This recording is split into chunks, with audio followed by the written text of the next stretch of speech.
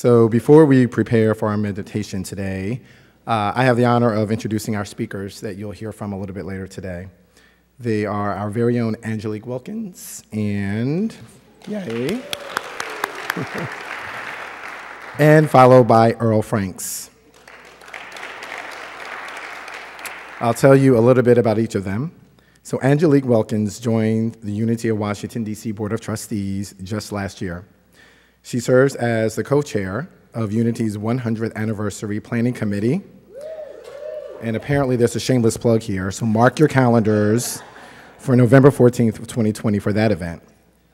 She is also the co-chair of the Office of Assistance Love and Action team, and she enjoys assisting with special church events whenever called upon to do so. Professionally speaking, Angelique has spent the majority of her nearly 30-year career in nonprofit association management. She currently serves as the Vice President of Meetings and Special Events for Community Anti-Drug Coalitions of America. There, she is responsible for managing and planning the execution of the organization's national meetings and major special events. Prior to joining her current organization, Angelique worked for a wide variety of trade associations, planning domestic and global events. And this is a quote, so I'm not judging. It says, "A long, long time ago, Angelique earned a Bachelor of Science degree from Georgetown University in Government Political Science." And on a personal note, do you ever meet people who just make you want to be better and just has grace and excellence all the time?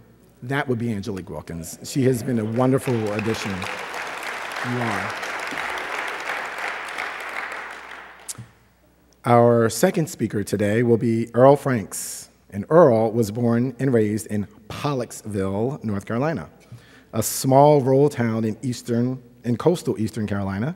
He is the youngest of 3 children born unto Warren and Viola Franks. He attended Jones Public County Schools. Upon completion of high school, he attended Winston-Salem State University, where he received a Bachelor of Arts degree in Business Administration. After college, Earl maintained a successful 37-year career in information technology. He worked for the Dow Chemical Company, Amtrak, and the Federal Bureau of Prisons. Earl recently did what I want to do, which is retire, having done so in September of 2018. Earl has been a member here at Unity of Washington, D.C. since October 2008. He says when he first heard our song that we play here called Our Thoughts, Our Prayers, he knew that he had found his spiritual home for his spiritual growth. Earl enjoys art, music, technology, traveling, and maintaining his essence of being sort of a Renaissance man. One of his traveling goals is to see the world and visit all 7 continents, and apparently he's close because he only has 1 more to go, and that would be Antarctica. Earl currently resides in Alexandria, Virginia, and also on a personal note for Earl, he is probably he's a quintessential gentleman that exudes strength and grace at the same time. Thank you, Earl. Let's give a warm Unity welcome to Earl and Angelique.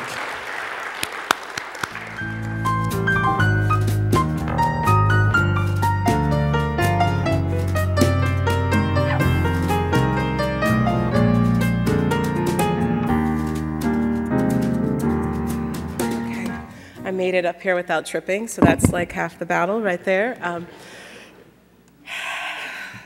Good morning, Unity.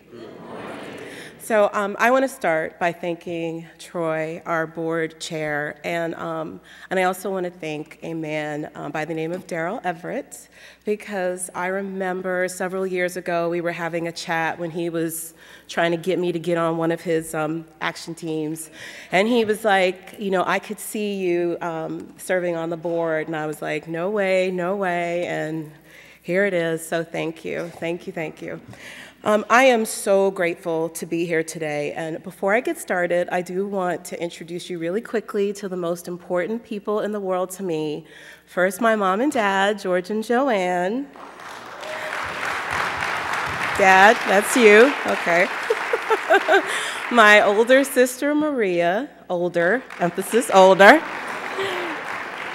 And last but certainly not least, these are the three individuals that keep me on my toes and who occupy just about all the space in my heart, my precious Kos, KJ, and Kyle. So when you see me smile and when you hear me laugh and when you feel my positive vibrations and energy, it's because of these individuals. And I also want to thank you, my Unity family, for so freely sharing your light and your love and your prayers for these special people whenever I have asked you to do so. So now personal reflections. We all recall the first moment we walked into Unity of Washington, D.C. I was very lovingly guided here by my best friend, Betty Brentley, and her special spouse, Norm. But I've heard many of us liken it to coming home, and I was no different. It wasn't just one thing, though, about Unity that rang familiar, like the quiet power of Reverend Sylvia's voice in her words, the passion of the choir, which we heard today, or the trio's rhythmic tunes, and the food that's downstairs, and the books that we stock in the bookstore. The list goes on and on. It really was the sum total of all of these things. And it's because these parts all magnify the spirit and the energy, the vibrations of Unity, and it's what makes Unity what it is. And that is what seized a hold of me. I felt like my I am had finally found its home and its voice. Before I stepped across this threshold, I was really just letting life happen to me. It was really, really, really very easy for me to blame Satan or the devil for those things that were bad. Similarly, I fully knew the awesome power of prayer and the importance of God in my life, but as the young folks say, and please don't be embarrassed, just keeping it 100. That means being honest. That was good.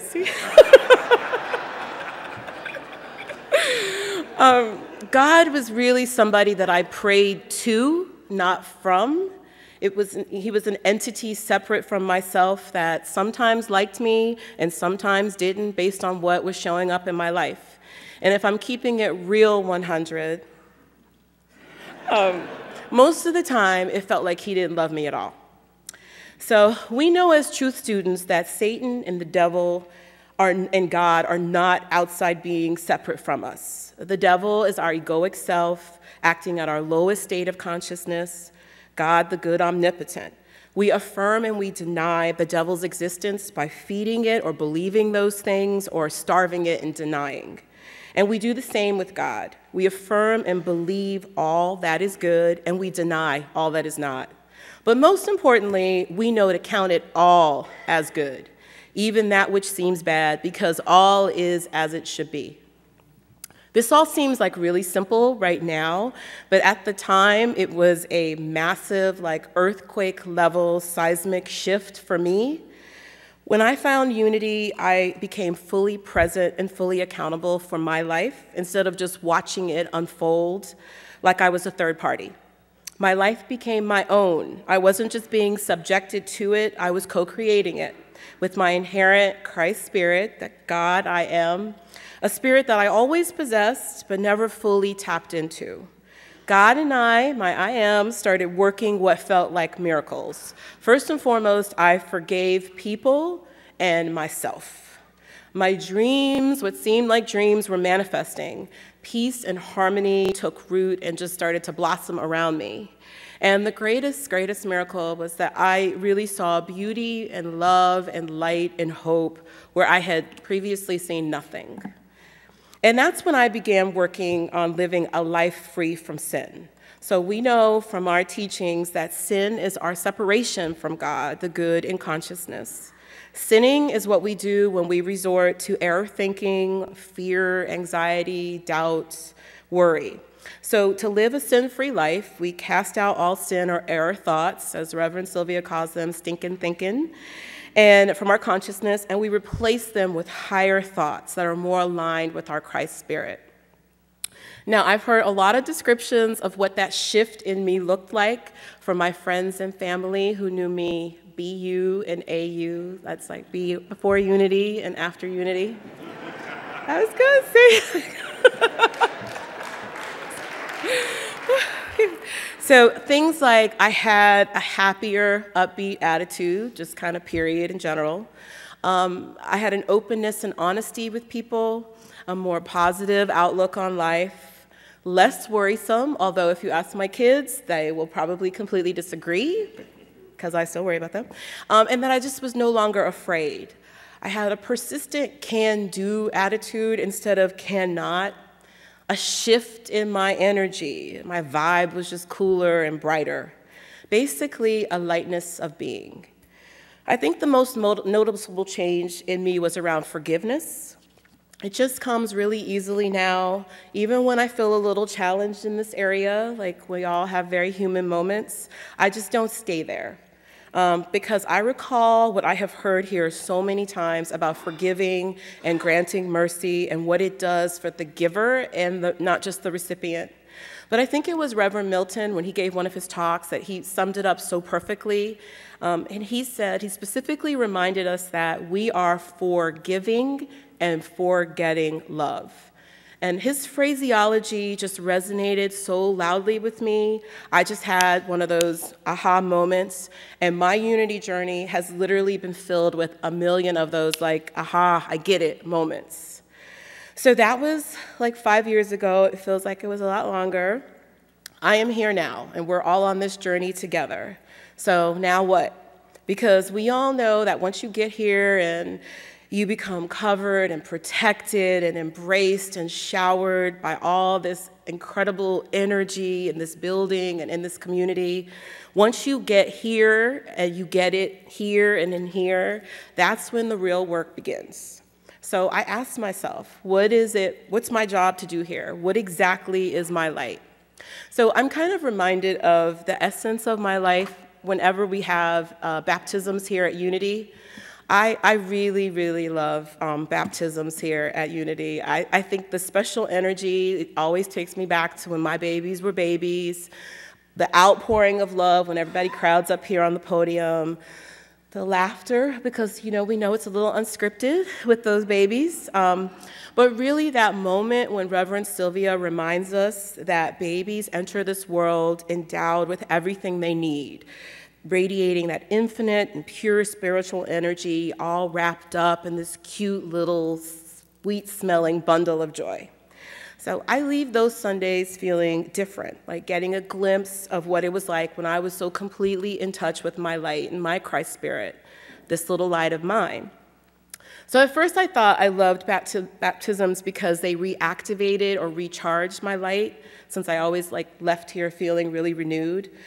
But saying that didn't really feel quite right, because to say that would almost be to admit that somehow my light is dimmed or that it goes away, and we all know that that's not true. As we grow, sometimes our humanness takes over, and sometimes it may cloud our ability to shine that light, but our light and our Christ spirit never goes away. So again, I say all this to say, what is my responsibility as a metaphysician, as a light bearer? What's my sacred covenant? So those seemed like some really big, daunting questions, kind of like being up here today with you all. But I had a little bit of a heads up because I was able to participate in Reverend Sylvia's Liberating Your Limitations course. And one of the most important things we learned there was about working on our internal integrity and to honestly answer, what is it we have come here to be? What is it we have come here to do? To get that answer, I reflected on some of the core things that I've learned at Unity along this journey. So I just started with our 4 basic tenets. The first, God, divine mind, is the source and creator of all. There is no other enduring power. The nature of God is absolute good, therefore all manifestations are good. What is called evil is limited or incomplete expression of God. Evil's origin is ignorance. So just restating this in my own words, because that's how I learn. God is good all the time, and God's good is enduring, and it never goes away. Second, we are spiritual beings, ideas in the mind of God, created in God's image and likeness. The ideal expression for every human being is the pattern that every person is seeking to bring out. We call it the Christ. So each of us manifests our Christ in our own unique fashion. The perfect expression of Christ is therefore different for each and every person. So in my own words, as reflections of God, we are perfection personified. We show up in an infinite number of ways, as infinite as there are numbers of human beings. Third, Jesus expressed perfection and thereby became Jesus Christ, or the Christ. He was a master teacher and way shower as the Son of God, who demonstrated the importance of thoughts, words, and deeds in shaping the life and the world of the individual. So in my own words, Jesus is my homie. Aspiring to be like him, really, he really is. Aspiring to be like him is a reminder that we too are sons and daughters of God, and we too can reach our fullest Christ potential. Fourth, Jesus' teachings was based on prayer, which to him was conscious communion with God. Preparation for prayer involves the use of spoken word, the creative power of word, which is made practical through denials and affirmations. Unity teaches us that repeated use of statements of truth establishes those right patterns of thinking. This is the one way that we can use the creative power of God to take dominion over our mind and our body and our affairs. So in my own very borrowed words, thoughts held in mind produce after their kind. And as Gandhi said, we must be the change that we see in the world, that we wish to see in the world, always. So what you put into the world is what you're going to get out. It's just that simple. So reflecting on those tenets, it's certainly helped to ground me because those are some of our core teachings here at Unity. But there's a lot of scripture that also helps me to remember my responsibility as a light bearer. So I'm specifically thinking of Matthew 5, verses 14 to 16. So I feel like we probably all could recite it, but I'm going to channel a little bit of my inner Reverend Sylvia. I love when she reads like different versions of the same scripture. It just resonates with me. So the King James Version. Ye are the light of the world. A city that is set on a hill cannot be hid. Neither do men light a candle and put it under a bushel, but on a candlestick, and it giveth light unto all that are in the house. Let your light so shine before men that they may see your good works and glorify your Father, which is in heaven. So the New Living Translation, you are the light of the world, like a city on a hilltop that cannot be hidden. No one lights a lamp and puts it under a basket. Instead, a lamp is placed on a stand where it gives light to everyone in the house. In the same way, let your good deeds shine out for all to see so that everyone will praise your heavenly Father. So the message, which is always like the best. You're here to be the light, bringing out God colors in the world. God is not a secret to be kept. We're going public with this, as public as a city on a hill.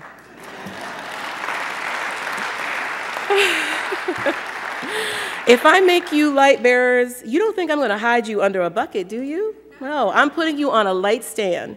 And now that I've put you there on that hilltop and on a light stand, shine.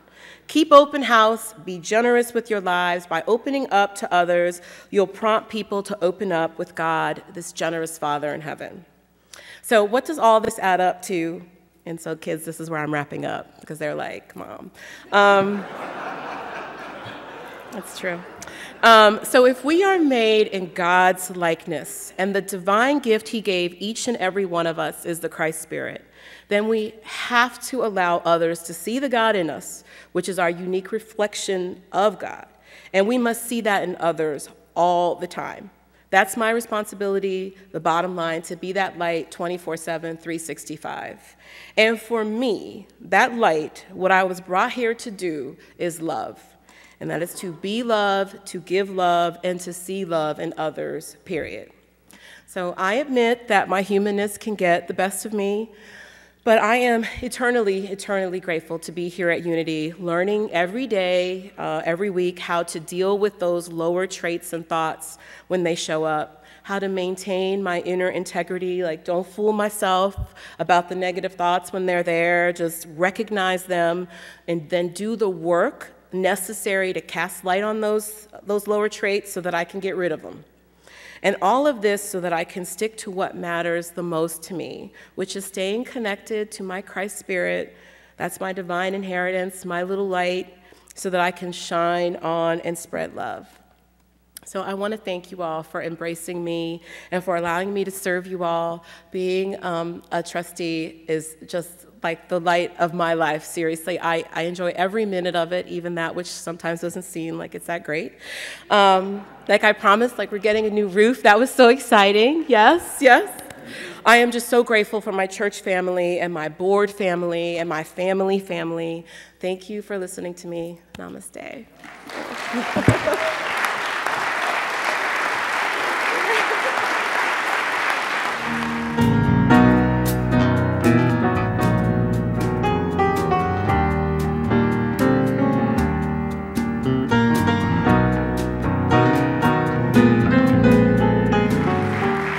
Wow, that's a hard act to follow. Man. Good morning, my Unity family. I consider it an honor and a privilege to stand before you today and to share with you what I call my spiritual journey. It was a Saturday morning in June 1970. My mother was moving about the kitchen trying to decide what we would have for breakfast. I was sitting in the den watching TV, as I assume most kids at that age would do on a Saturday morning. I was 10. Mommy says she thinks we'll have fish for breakfast. So we started to prepare ourselves to leave the house and head for the local fish market. There was the sound of a car pulling up into our driveway. My mother says to me, "Who's that?"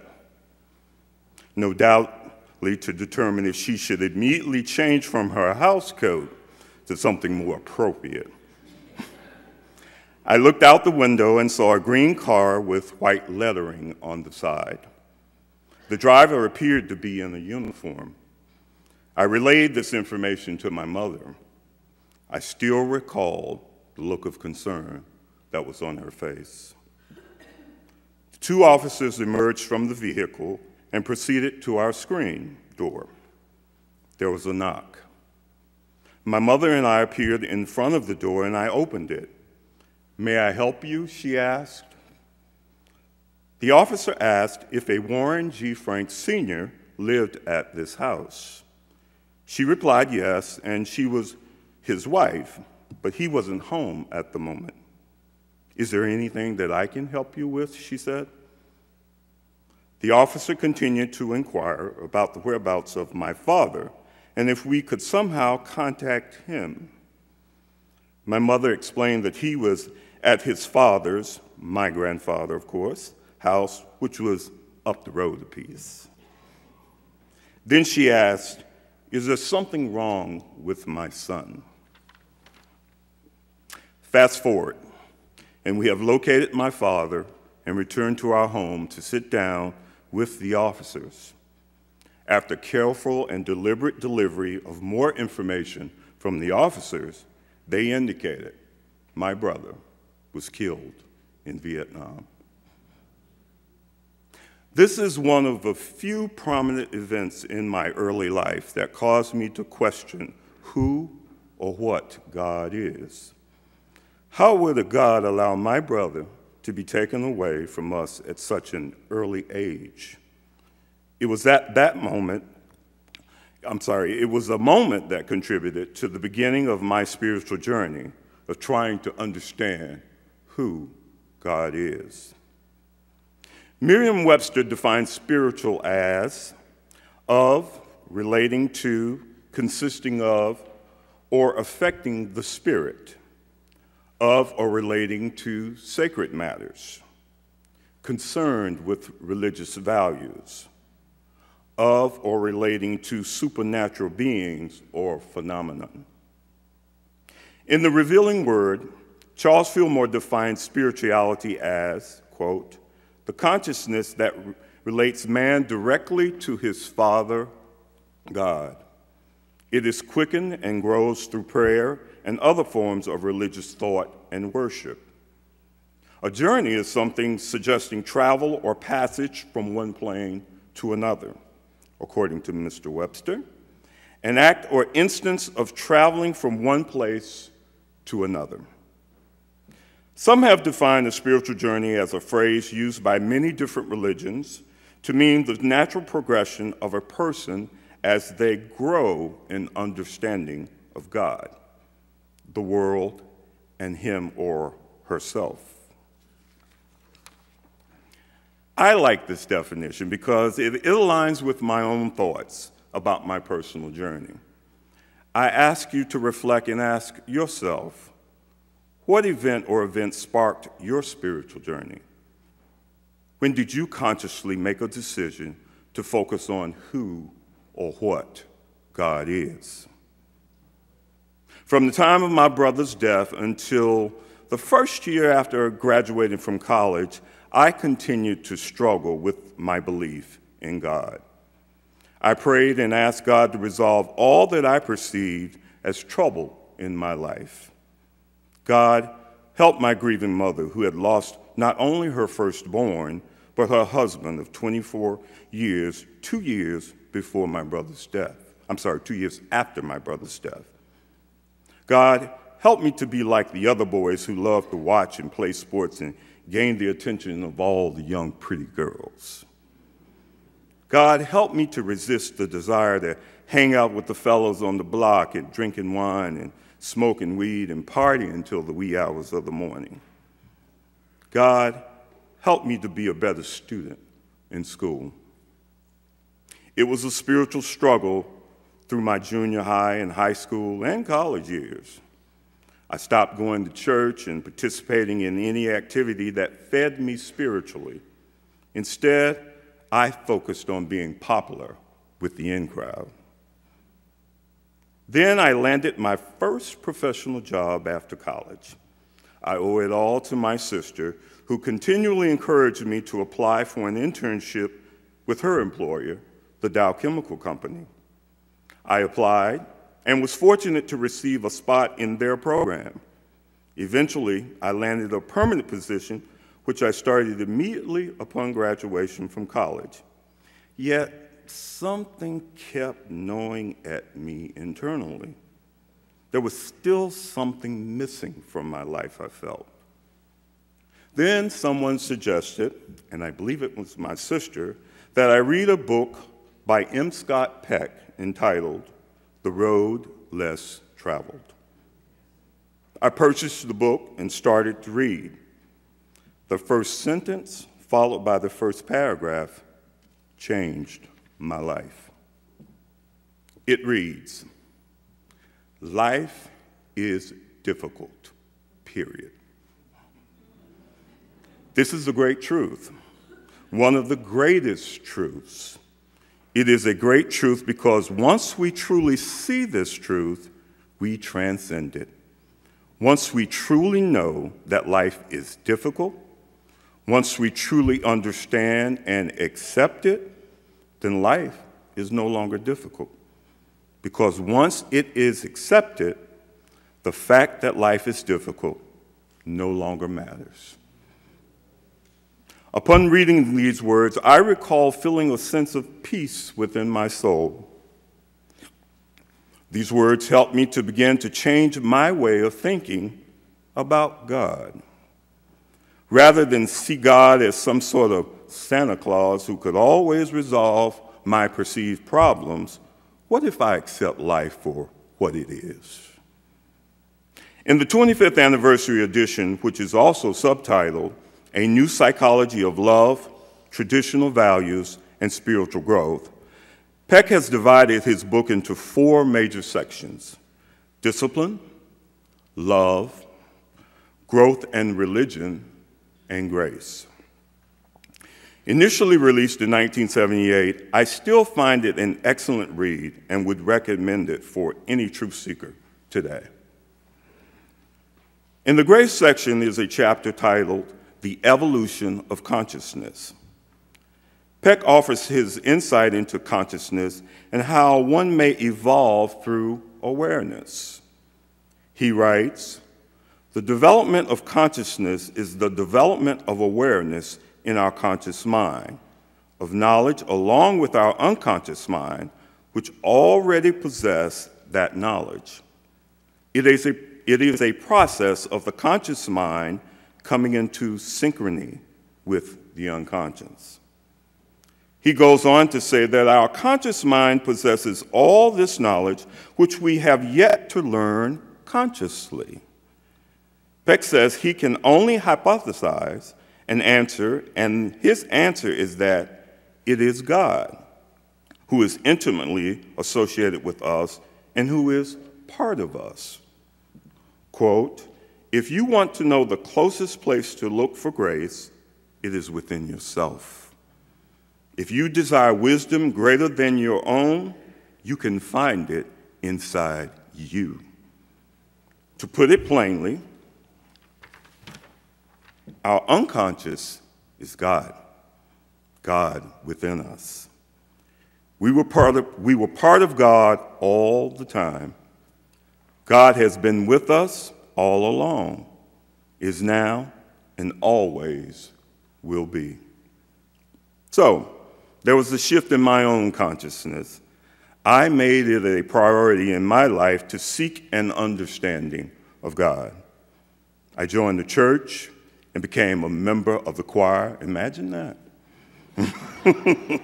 I continued to read self-help books and educate myself on the various concepts of God. I continued my spiritual journey. There were many ups and downs along the way. Sometimes I became frustrated with the humanity of being part of a church community, so I would stop going. Months would go by in the making of good money, shopping, partying, traveling. Just didn't seem like it was enough. I would always find myself returning to find ways to feed my spiritual soul. And now, some 49 years later, since my brother's death, I am still on a spiritual journey. In many ways, I have grown and matured, have also come to realize that I will always be on a spiritual journey. Life is a journey, not a destination. This is a statement often credited to the great poet Ralph Waldo Emerson. Given the journey that I have experienced so far, I find this statement to be very true. The journey has been filled with moments of great joy and moments of great disappointment.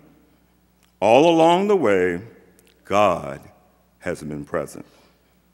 It has been up to me to find her and remain connected within my being. I encourage you, as you continue your own personal journey, to never forget that God is always with you. As the DJ, Mr. C, says when he signs off of WHUR 96.3 every Saturday morning, if you feel you are no longer close to God, make no mistake about which one of you has gone astray. Blessings.